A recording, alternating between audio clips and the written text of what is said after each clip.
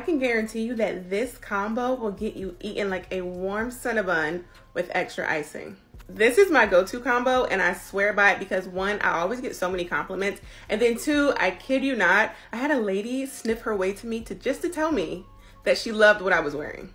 It's that serious. Number one, it starts in the shower. That means that you could do a vanilla scented body wash or something of that sort. My personal favorite is Dove Shea Butter and Vanilla. That smells really good and it's subtle. And then you're gonna use a vanilla based exfoliator. My personal favorite is the THP by Taraji Vanilla and Tuberose, and the scent is really long lasting. After the shower comes the good part, which is lotioning in the oil. I have a sample of the Madagascar Vanilla Perfume Oil, and I like to mix that with my lotion. Keeping it simple, babe, it's literally just Nivea cocoa butter.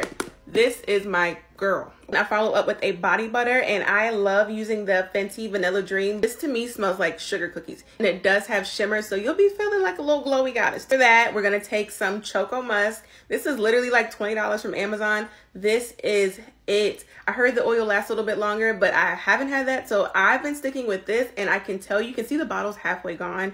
I love it. So this is going to bring in that chocolatey, marshmallowy, delectable vibe. I know you're probably like, girl, how many steps? We're almost there. To tie it all together, you're going to want to use the K.I.L.E. Vanilla 28. The girls were right about this.